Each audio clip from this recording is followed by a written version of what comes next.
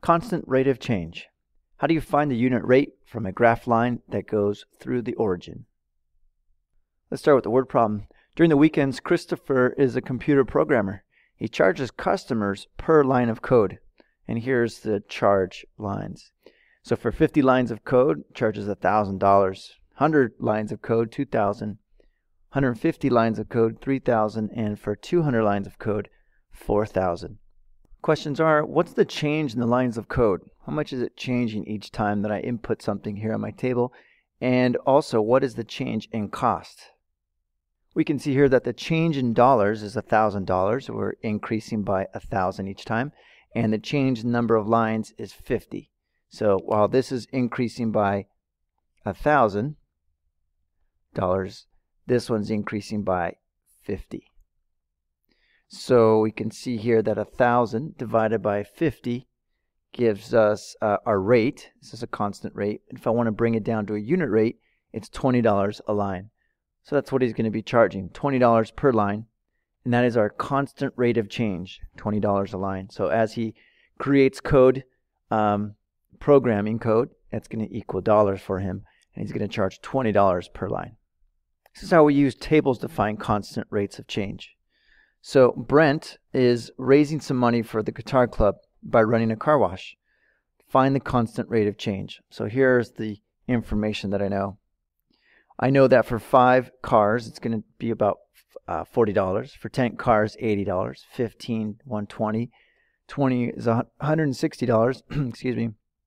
And for $25, $200, and so on and so forth. So what I notice here is I can notice that the number of cars is increasing by 5, and as those increase by 5, these are increasing by 40. It's constantly making the same exact pattern. So I can take the change in money, which is $40 each time, it's increasing by 40, and the change in cars, which is 5. And that is a rate, but I want to find a unit rate, so I bring it down to $8 per car, so I can find out, I can say that the money earned increases by $8 for each car washed. So as more and more cars are being washed, it's an $8 charge per vehicle. So if he was holding out a sign, he would be showing $8 a car. There's another video another example, using graphs to find constant rates of change. So sometimes you're going to be given a T-chart, sometimes you'll be given a graph, or both. So let's take a look at this. Mr. Crosby drove to Arizona and recorded the following information. Okay, so he wrote down a chart here, a graph. My x-axis is time, okay, it's my independent variable. And then over here, my y-axis is distance, my dependent variable.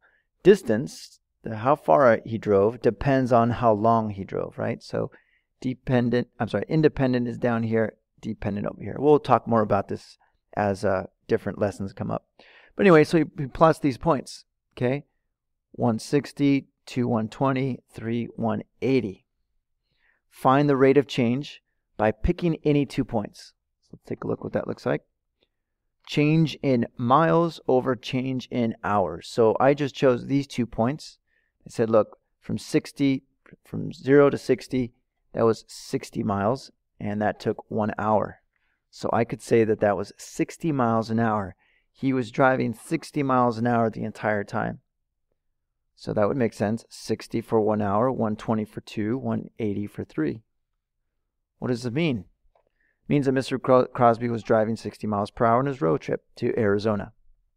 I wonder, does it work if you use different points?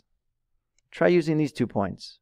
Find the difference between these and divide it by the difference of those and see what you get.